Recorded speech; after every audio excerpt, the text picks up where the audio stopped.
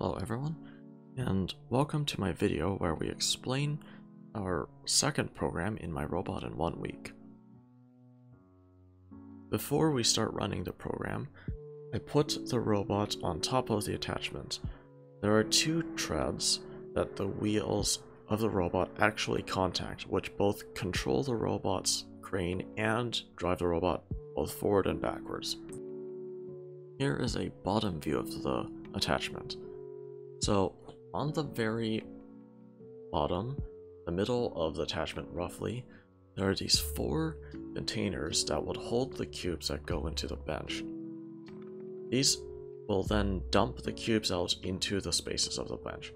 There's also a spool which controls the lift mechanism, and then there's a bench pusher which will flip the bench down as the robot drives forward.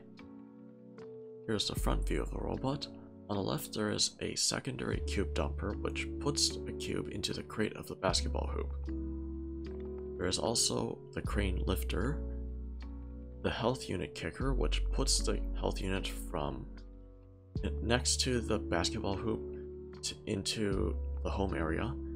There's a stick that holds the backrest up. There's also an inclined plane that actually lifts the backrest up as well, and then the robot sits on top of the middle of the attachment. Here is a demonstration of the robot flipping down the bench and lifting the backrest out at the same time. Here is the same thing happening, except it's from the side this time.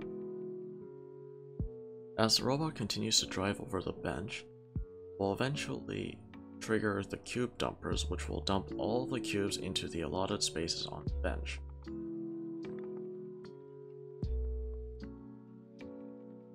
The robot will then continue on, lifting the crate lifter, triggering the health unit kicker, putting the health unit into the home area.